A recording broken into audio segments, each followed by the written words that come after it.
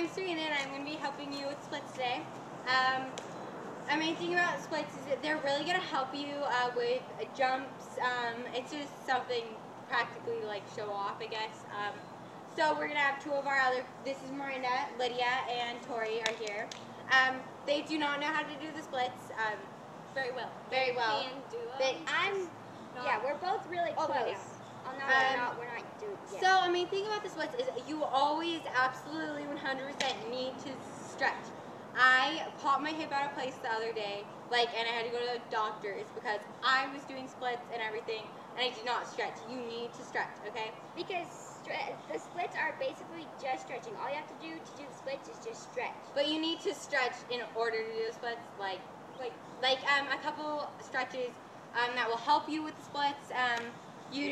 Okay, everyone, you kind of want to just lean like this and try and keep your back leg straight and your toes pointed, and just kind of push down on this, and just really your groin, that's what you pull and stuff. A stretch that I have that kind of helped me was this one definitely, and then I like to do this and then put it forward. It doesn't seem like a stretch, but then when you go down, it really does help. It stretches.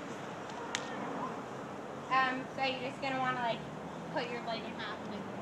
Remember to point your toes. When you're doing stretches, always point your toes. You just want to get this habit. If you're alone, you can smile. Always smile. Big part here. Just kind of want to get loose. Switch. You're gonna want to do these stretches for about 15 seconds each. To go into the splits, you could always do into a walk-in split. A walk-in split is just like this.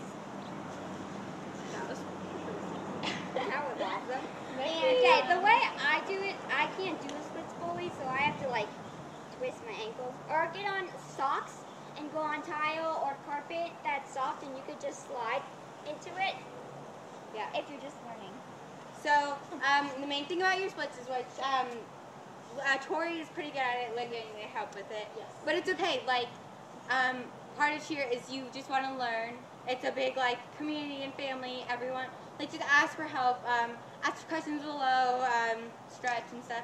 You always want to keep your back leg straight. So this is what one looks like without your back legs. That doesn't look like your splits, and it's really hard to go down all the way. So just all the way down. Point your toes. A good stretch to help is called a 10-second torture. So you just want to raise your arms like this and do 10 seconds. Like that with your wrist. Okay, because since Serena is already done the split, so what 10-second torture does is that's your arm. Want me to spot you? And so then you do this, right? And I'm not all the way down yet. So I put my hands up like this, and what that does is just pushes my body down just by itself. And I don't know if the camera's going to get this, but if Tori's doing it, she's a little wobbly, and that's why she kept having to do this. You can hold their hips up, so do your 10-second torture. So you just want to hold their hips like this. When you're doing your splits, you want to make sure your hips are forward because you don't want to hurt yourself. If you twist it, you're going to slide into the Yes, you can do middle splits. A middle splits is extremely hard to do. You can be born with it. I don't think any of us were born with flexibility. I was not flexible. You just really want to stretch all day. Middle splits is definitely a way harder when you're watching TV, just sit in front of the TV and you split. Just when stretch. you're doing homework, just go down on the floor. When you're on Facebook, watching YouTube, just try and stretch.